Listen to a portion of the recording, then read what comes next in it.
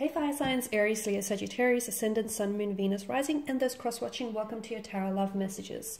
Today we're going to take a look at what or who is blocking your person and their energy, okay? So what is this blocked energy? What's blocking them? What's keeping them stuck? What's preventing them from moving forward with you, from opening themselves up to you, from opening themselves up to the wondrous possibilities of love?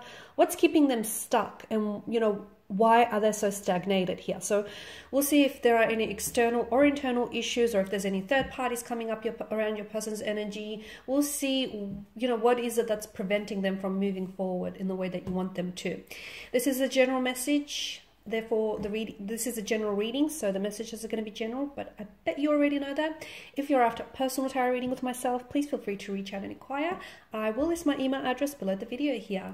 Okay, guys, I want you to take a moment, and I want you to really focus on your person's energy. Pause the video if you have to. I really want you to focus on your person and their blocked energies. So what is it that you want to unblock? Is it their communication style? Is it the way, you know, that they hold themselves back? What is it that you want to focus on in helping clear some of this blocked energy? Okay, once you're ready, I'll give the cards a shuffle and we'll take it from there. Page of Pentacles, okay.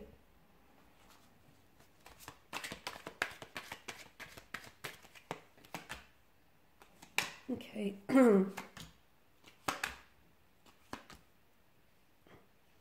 Got two pages that have come up here.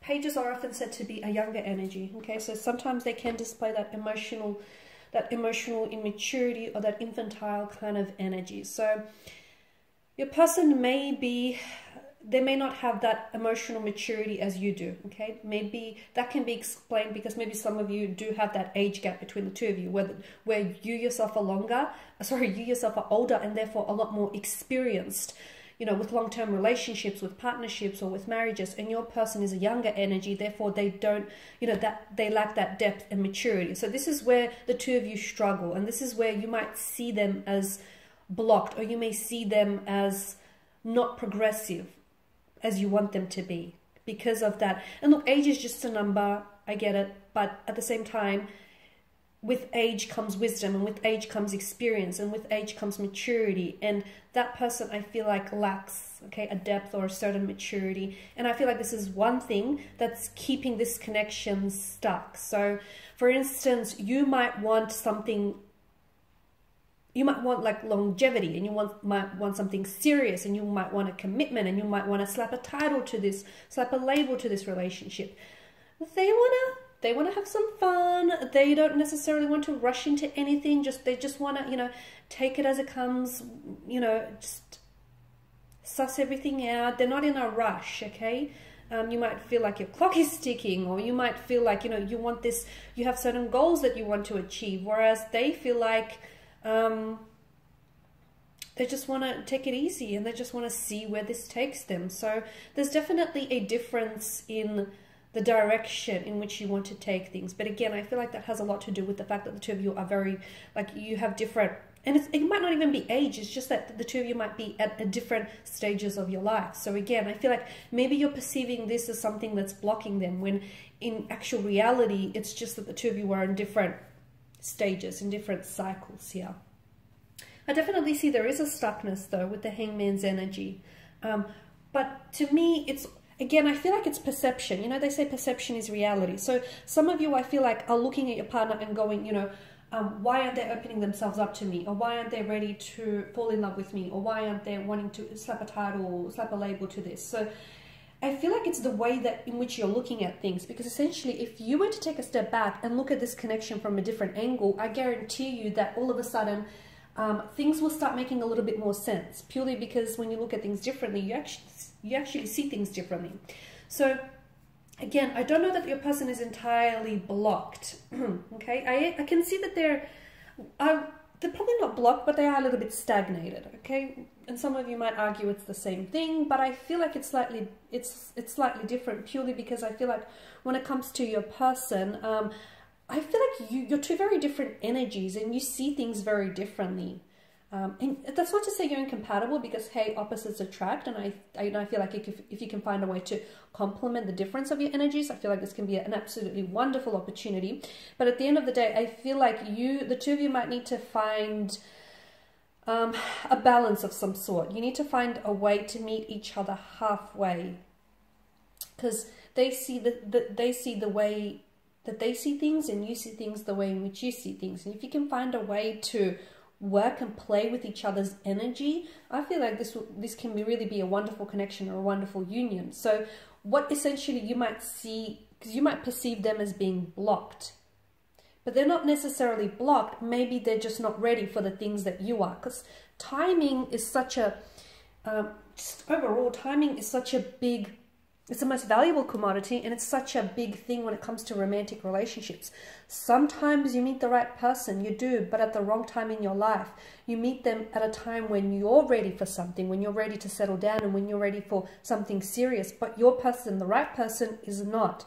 So this is why I feel like maybe for some of you, timing is also a bit of a factor, okay? So again, you know, it's not necessarily that they don't want these things, okay, it's just that they may not want these things right now. See how when we look at things differently, all of a sudden it might change the picture, it might change the perspective. Because I do feel like for some of you, I don't know that this is and maybe not right now, guys. So keep in mind with any readings, any tarot readings out there, tarot readings are done based on the current energies being emitted, okay? And energies are so fluid, they're in a constant state of fluidity, so they constantly can shift and change, right? So right now, from what I'm getting, and I'm only being honest, to me, the Four of Wands tells me, although you have a very strong connection, you have a very powerful and special connection, and I do feel like there is so much potential to maybe one day really end up together, like get married, get engaged, settle down, blend families is what I'm seeing, build a family, build a home. I just don't know that right now it's going to happen for you. Because these Four of Wands, to me, they look like a set of two parallel lines running very close side by side to one another, but not actually meeting in the end. So I feel like, again, I feel like what you want, your person wants too, but not right now. And you see it as, okay, what's keeping them stuck, or what's, you know, preventing them from coming forward. It's not that they're stuck, or it's not that they're blocked. It's just that they're not ready for those things. It's just that the timing of this relationship is is what's getting in the way here. Your person, I feel like your person also needs some healing here. And again, I feel like, you know, timing plays such an important role here, because they may not be ready for the very things that you are, because they still need to heal certain parts of themselves. There's still wounds that fester for them and that bleed into the present that they need to heal. They may have unresolved pain or emotions, feelings from a previous relationship, or from childhood issues, or from growing up. So there's some healing that they need to do. And mind you, I do feel like you can play an instrumental role in helping them heal this pain, but I also feel like they need to be able to heal and confront some of this own pain individually. So again, you know, this person is in the process of trying to heal a past hurt, trying to reconcile a past hurt or a past pain of some sort. And that's going to take some time. And that could be the very thing what's also making them not ready for something. Okay, they want to open themselves up, and they will. I feel like there'll be a time in the future when your person is going to show you the love that you deserve, or your person is going to be very open with you. But right now, they're not ready to do that. They are not ready to do that. Unfortunately, you can't twist their arm into submission, right? I'm seeing that there is some emotional awakening that's happening around your person's energy. I feel like you're a very big part of this. You've influenced them in a very positive way, especially when it comes to opening themselves up in their emotions and dealing with any internal issues. So you've played an absolute important role in that aspect. And you're very loving, you're very caring, and I feel like your person feels even emotionally overwhelmed by the amount of love, care, and attention that you show them.